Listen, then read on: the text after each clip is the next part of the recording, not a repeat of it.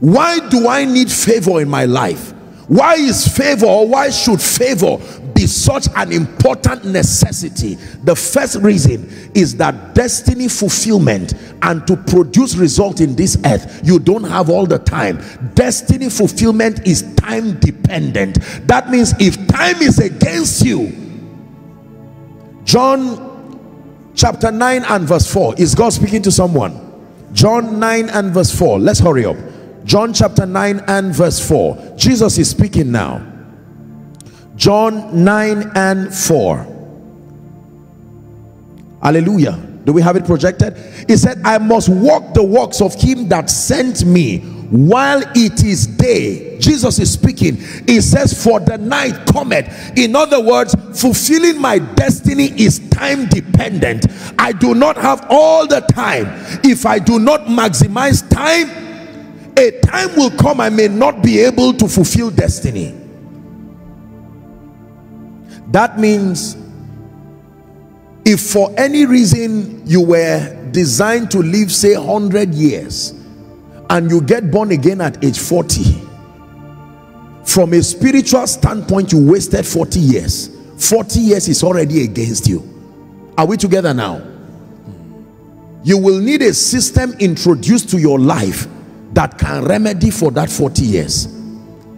Destiny actualization is time dependent. Ecclesiastes chapter 12 from verse 1 and 2, popular scripture. Ecclesiastes 12, 1 and 2. It says, remember now your creator in the days of your youth, before the difficult days come and the years draw near, when you say, I have no pleasure in them. Verse 2, it says, while the sun and the light and the moon and the stars are not darkened, and the clouds do not return after the rain. Do you know what he's saying? He's saying, remember your creator, maximize your life when all of those elements are supporting you, because a time will come they will not always support you. If you want to dry your clothes and have it dried very fast, you take an advantage of a provision already called the sun. Is that true? When the sun is shining brightest, you come quickly. If you need water in your buckets, you take advantage of the rain. You don't necessarily create it. You just discern and take advantage of them when they come. There is what we call in this side of the world rainy season and dry season. A good farmer is also one who understands the seasons.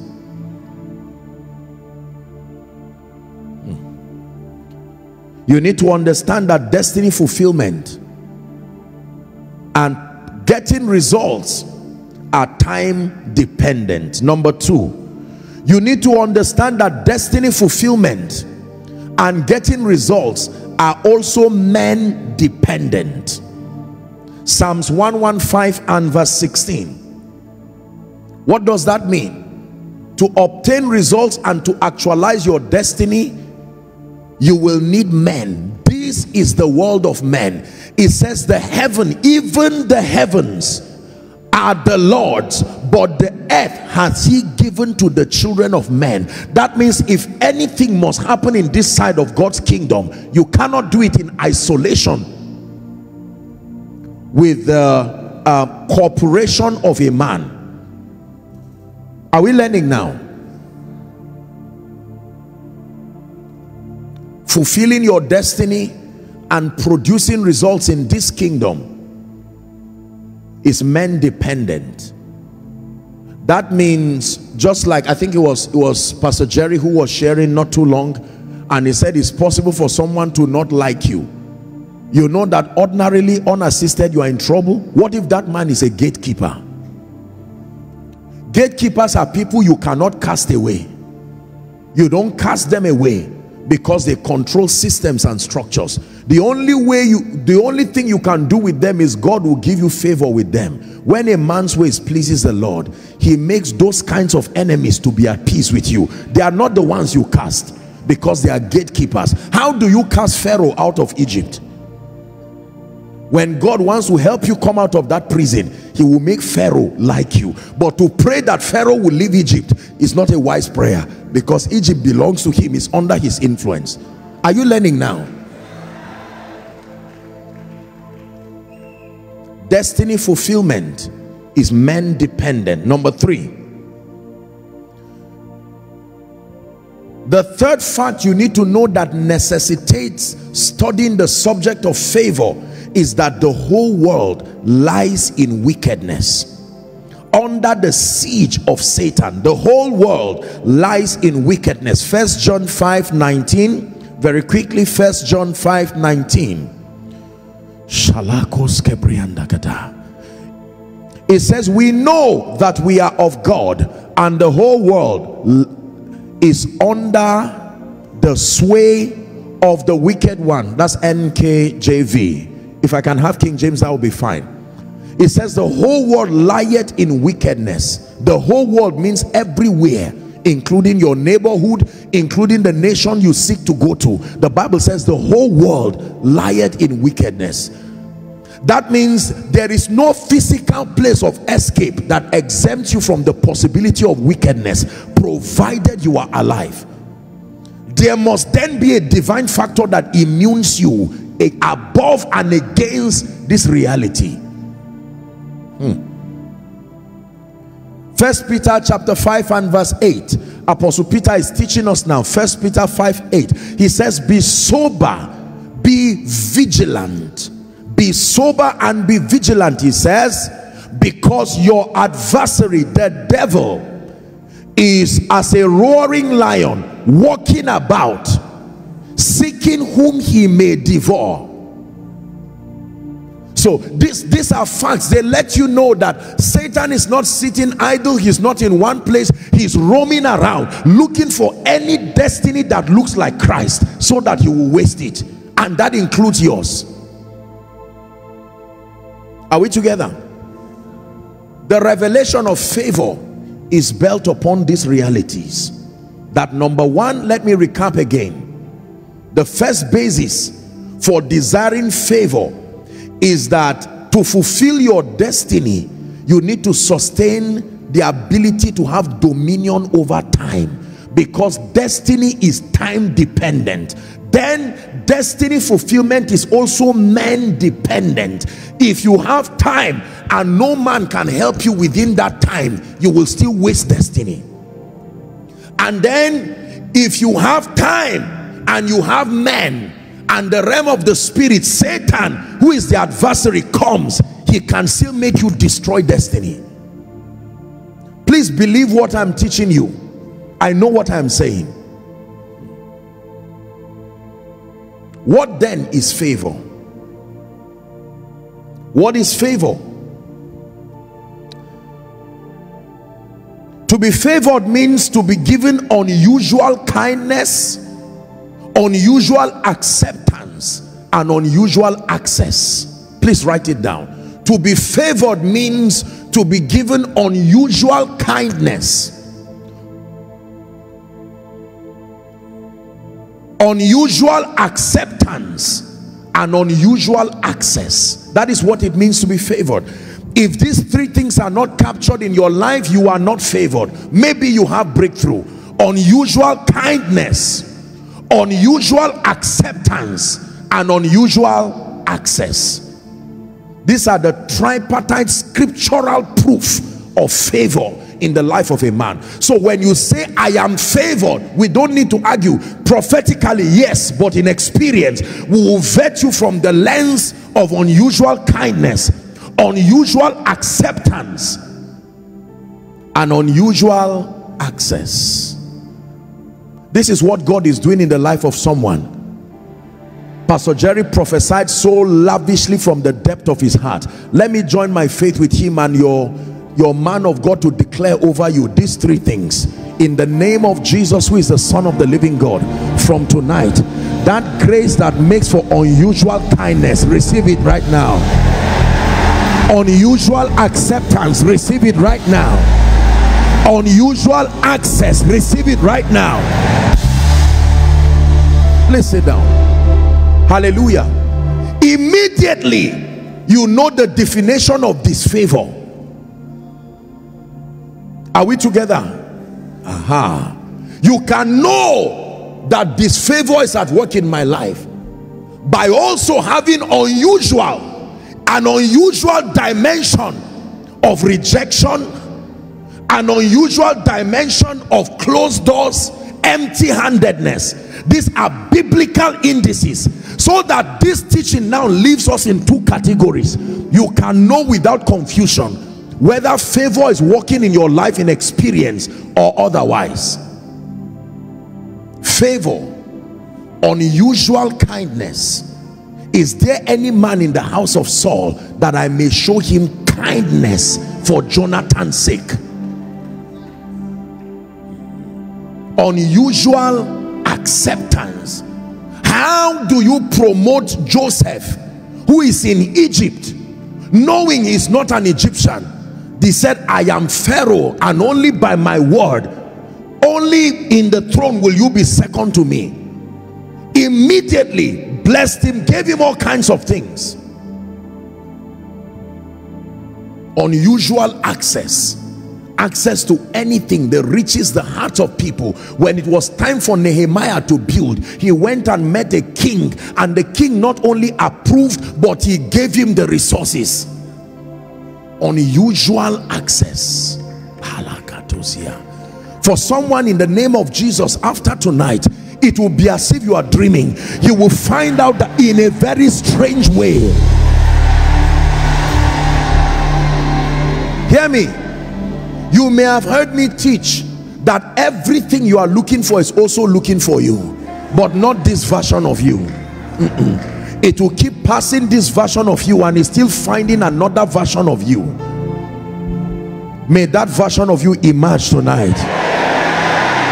Please sit down. Unusual kindness, unusual acceptance, and unusual access.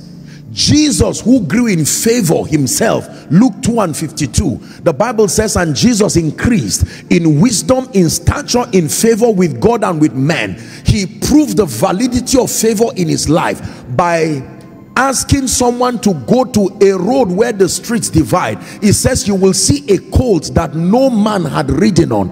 That means there are people carrying things they've not been permitted to enjoy it, because they are keeping it for certain people. A colt that no man, including the owner, had not ridden on it, yet he was taking care of it. He said, lose that colt and bring it. And if anyone should ask you, tell them it's not that I'm a thief. The master had need of it. I am the real owner of that. You are only a caretaker keeping it. That means there are people holding things. You have even seen some of them, but it's not for them. They don't know why they cannot enjoy it, and yet they take care of it, because they are waiting a mantle that must come upon your head, so that they release it to you. And in the name of Jesus, I prophesy, by the power that raised Christ from the dead, whatever must come upon your head to make what is yours to come to you, let it come right now in the name of Jesus. Please sit down. Hallelujah. Genesis chapter 39. Is God speaking to us? Genesis 39, 1-4. Let's hurry up so that we can redeem time. The Bible says, and Joseph was brought down to Egypt, and Potiphar, the officer of Pharaoh, captain of the guard, the Egyptian, brought him of the hands of Ishmaelites, and they brought him down thither. We're reading to verse 4, please. It says, and the Lord was with Joseph. Is that in your Bible? It says, and he was a prosperous man. He was in the house of his master the Egyptians. 3 and 4. And his master saw that the Lord was with him, and the Lord had made all that he did to prosper in his hands. Verse 4. And Joseph found grace in his sight, and he served him, and he made him overseer over his house, and he that had put his hands. Listen, anywhere you see favor, check it by the indices I've given you. Unusual kindness, unusual acceptance, unusual access. Here you see it in the life of Joseph. Exodus chapter 3 and verse 21, popular scripture. And I will give these people favor in the sight of the Egyptians, and it shall come to pass, 3:21, that as ye go, ye shall not go empty. Emptiness has a spiritual explanation. When you see a man's hand empty, you have the hands to receive, yet nothing is coming on it. There is an explanation. Lack of kindness, lack of acceptance, lack of access.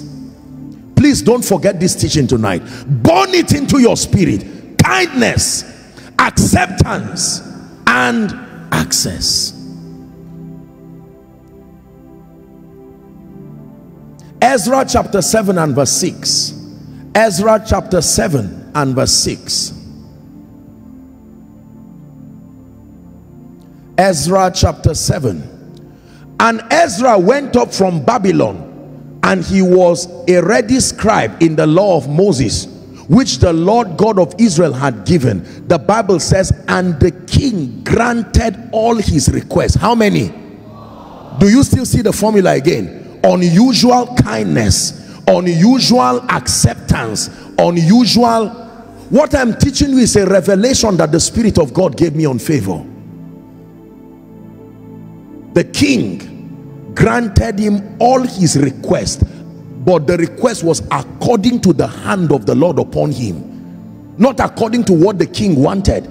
There was something on him that was making the king answer everything he said. Read it carefully. The request was granted according to the hand of the Lord upon him. If that hand lifted, the king will say, you are crazy. What did I say yesterday? I've changed my mind. May something come on you. I repeat again, in the name of Jesus, the Son of the living God. The world is too wicked for you to indefinitely have unusual kindness, too wicked for you to indefinitely have unusual acceptance, too wicked for you to have unusual access. Men are not even that emotionally stable to give you the guarantee that every day you come, there has to be a factor that is greater than emotions that will compel men, regardless their vacillations, to give you the same result. It's called favor. Now, listen very carefully. I want to lovingly make a bit of adjustment. For a long time in the body of Christ, we have taught that the only scope and dimension of favor in its definition is unmerited access, and that is not wrong. Are we together? But to say favor is unmerited, it is not exactly right. The moment you say favor is unmerited, it takes away the responsibility dimension from you. I can tell you favor is merited. Are we together? The only dimension and expression of favor that is unmerited is favor that is captured in the redemption of man. And that is in that we could not die for ourselves. But even at that, there is still a responsibility to receive. Are we together now? Let me show you the secret of favor. Proverbs 13:15. You're going to read it loud from the depth of your spirit. Are you ready? It's projected. If you are a Christian and you believe the Bible, please read it very loud. Ready? 1, 2, read.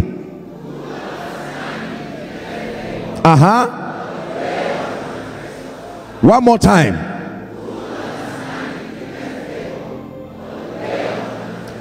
Shout the first 2 words, please. 1, 2, go.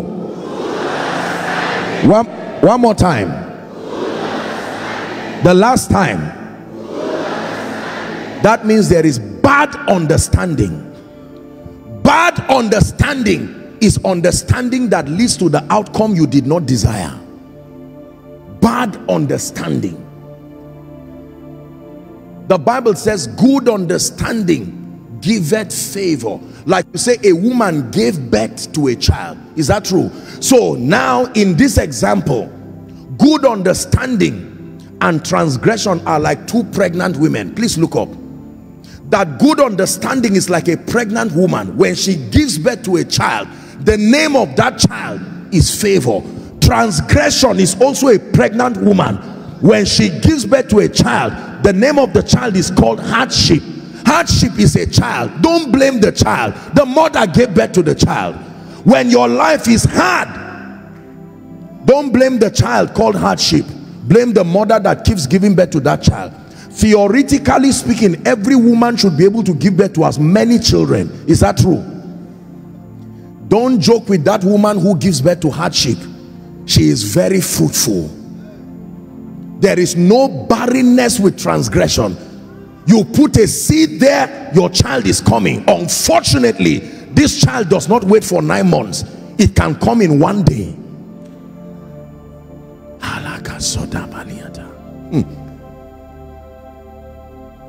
Good understanding, like a pregnant woman gives birth, and when you come, you come and meet the child already named. You are not the one who names the child. That naming ceremony comes directly from heaven. The child has been named before arrival. And a good understanding is such a fruitful woman. She can give birth every day. In fact, you know it is favor if it happens more than once. If it happens only once, it is breakthrough, not favor. The proof of favor is the ability to make it repetitive regardless the surrounding conditions. Yes, sir. From the rising of the sun to the setting of the same, your name is to be hallowed, Adonai.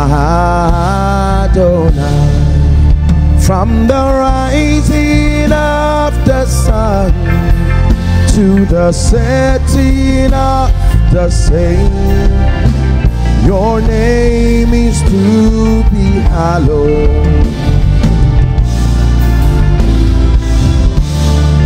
Please sit down.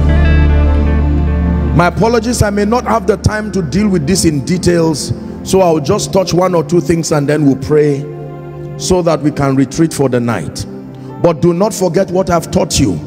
Favor, if it is favor, these tripartite realities must be captured in it. Unusual kindness, unusual acceptance, unusual, because we are going to pray this night. If you have unusual kindness alone, it's not favor. If you have unusual acceptance alone, it is not favor.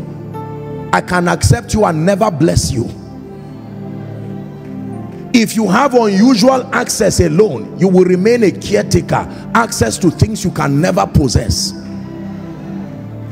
Unusual kindness, unusual acceptance. Somebody came to church tonight to learn something that you will carry and write this date and say, I found the key. After 20 years, you come and meet pastor and say, sir, I came for this conference, Recharge, and I found an authoritative scriptural definition of favor. Unusual kindness, unusual acceptance, unusual. So next time you say a man is favored, don't be in a hurry to say so. Check. Do you find unusual repetitive kindness, repetitive acceptance, repetitive access? You will be learning that the greatest access is not access to resources, it's access to the hearts of kings. Can I tell you the truth? It is easier to open a treasury than to open the heart of a king. Whatever can make the heart of a king be open towards you is greater than the safe in a bank. As we conclude this powerful sermon, remember the word of God is a light unto our path and a lamp unto our feet. Embrace it, live it, and let it guide you in every step. May the grace of our Lord Jesus Christ, the love of God, and the fellowship of the Holy Spirit be with you all. Go forth in his power and live victoriously. Thank you for joining us today. Don't forget to subscribe to Heavenly Chant for more anointed messages and spiritual nourishment. Stay blessed and see you next time.